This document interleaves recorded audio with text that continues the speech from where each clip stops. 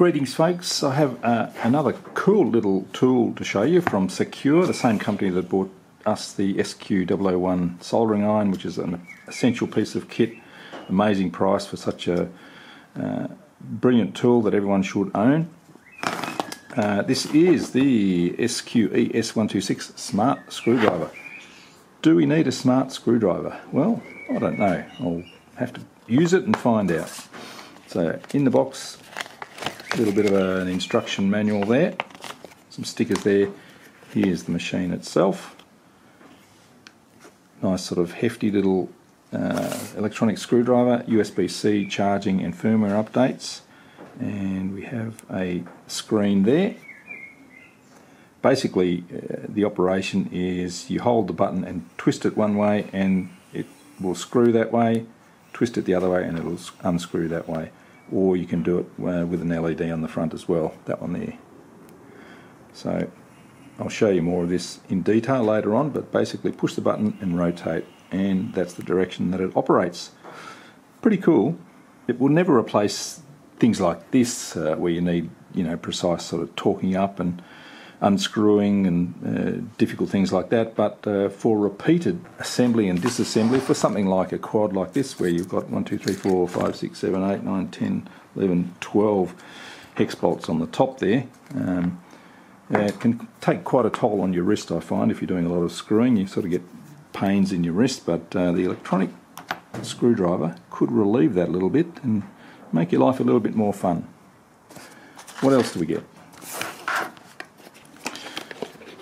We also get a pack of 24 different tips, all the usual hex and Phillips and star tips. We also get a manual handle as well for doing whatever you want to do, and that is quite a nice unit because the top rotates, so you can brace it there and rotate like that. But for all the bits in between the sort of undoing and the tightening up, the electronic one is quite nice, really. So the tips just pop in and rotate like that. Quick look at the manual. MCUs based on the STM32. OLED digital display, 5 volts.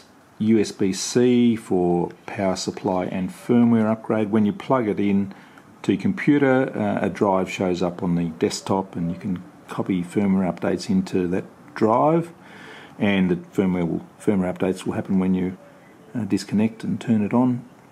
Now we'll see when I show the screen these different settings here. There's an angle mode, so that's sort of speed of rotation depends on the angle that you twist it to. Then there's the normal operation P mode and 4 different torque settings.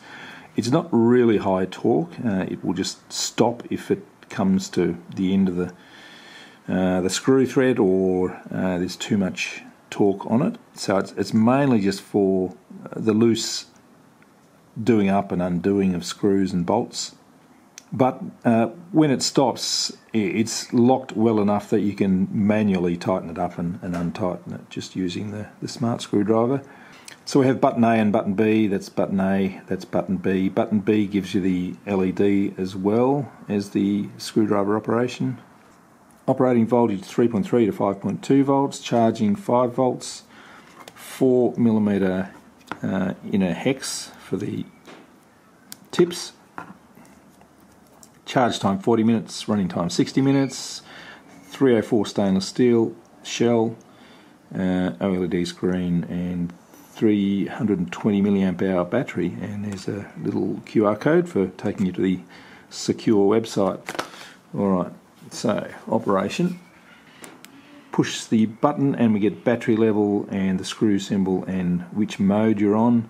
Push it 3 times quickly and you can change the mode. So that's the angle mode, the P mode, and 4 different torque settings.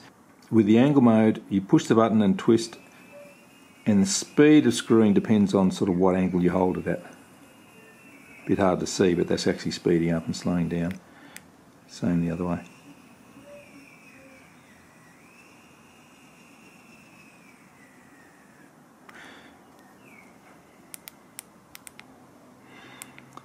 P mode is just sort of normal screwdriver operation.